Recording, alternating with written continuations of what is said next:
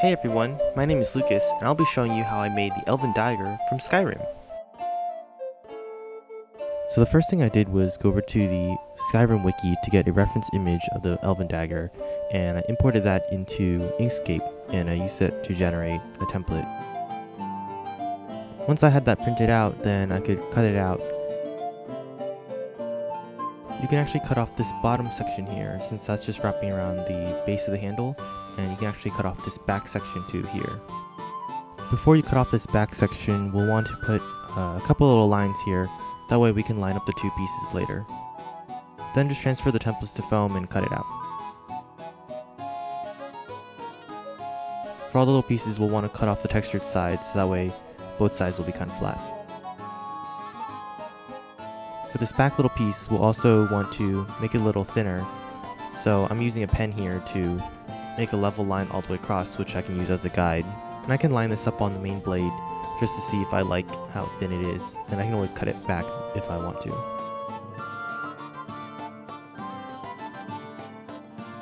Here I'm making a cut that's only maybe a millimeter deep.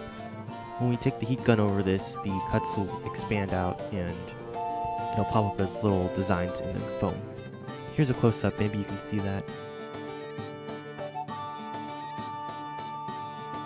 For the eagle pommel thing, we'll want to copy the entire pattern onto the foam.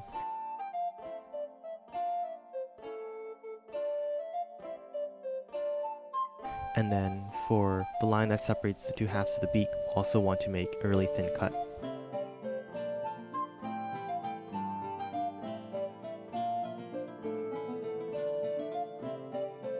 To copy this part of the design onto the foam, I used a needle to poke holes into the foam where each of the lines start and stop. And then once I remove the paper pattern, I can use a pen, draw the lines between the two different needle points.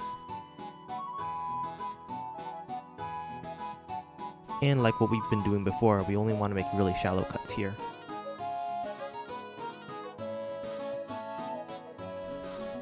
Then copy this part of the template onto thin craft foam and cut it out.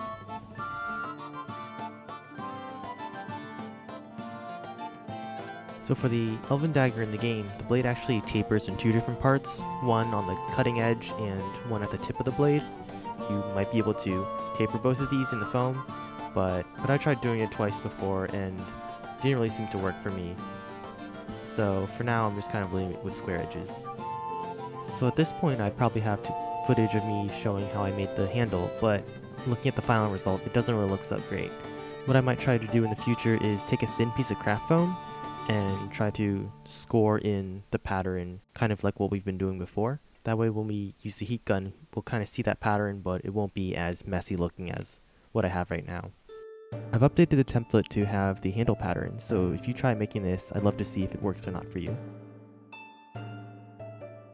For the main body of the handle, I found an old marker, and what I'm doing is I'm putting little notches into the pommel, and that way it can kind of sit inside the end of the marker. I also did this for the main part of the blade. The blade has so little contact with the marker that I was a little bit worried about it snapping off pretty easily. So what I'm doing here is I found a little piece of foam that can fit inside the marker, and I got a toothpick. So what we can do is we can poke the toothpick into the scrap piece of foam and also into the body of the blade, and then we can put that whole assembly into the marker. So that way there's less stress on just the glue. Make sure you check the angle that you're putting the toothpick in, since this will determine the angle that the marker will sit relative to the rest of the blade. Once you have all the pieces, then you want to heat seal the foam using a heat gun. Then all we need to do is glue everything together. Some parts I glued before I painted, some I glued after I painted. If you painted over your registration marks, just grab the template again and you can recopy that on. Once I got everything assembled, I tried to weather it, but I only had watercolors at home, so it didn't really work too well, but it was just something to try.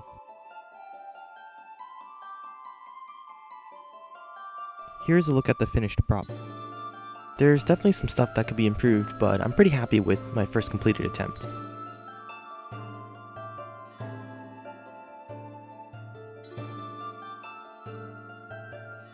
And that's about it. There'll be a link in the description to the template that I created. If you try it out, let me know how it goes. I'll be making more props from movies and video games in the future, so stay tuned if you're interested. And I'll see you next time.